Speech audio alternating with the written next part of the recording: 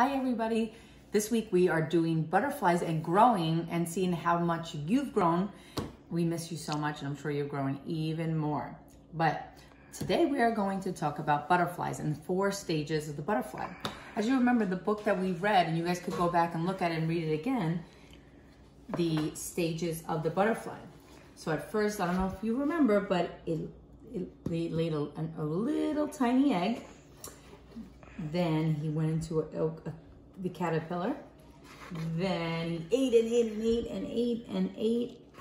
And finally he got so big that he created a cocoon to live in for 2 weeks. And then after 2 weeks came out a beautiful, beautiful butterfly. Just like you guys are growing into beautiful, beautiful children. So what you'll need is what we're going to do with this project is you'll need spiral pasta, a butterfly pasta, an elbow pasta, and I used a raisin, but you can use a bean as an egg.